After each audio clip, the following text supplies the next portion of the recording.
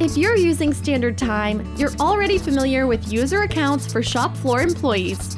After all, that is how they can scan usernames for timers and inventory. This whiteboard introduces some other things you may not be using yet. Give these a try when you're in there next. Employee status is a nice dashboard that shows you what employees are working on now, if they have a timer running, basic job status. Next, the users page can show you timer status, actual hours and material expenses incurred. You can even see totals for entire work groups.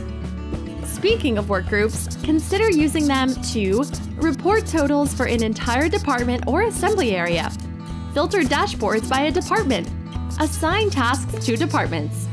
And did you know each employee can have individual rights to show or hide parts of the program, a weekly timesheet, and a graphical calendar, time off requests for vacation, sick, personal, and other PTO, project and task assignments, email notifications, and finally, user experience settings for each employee.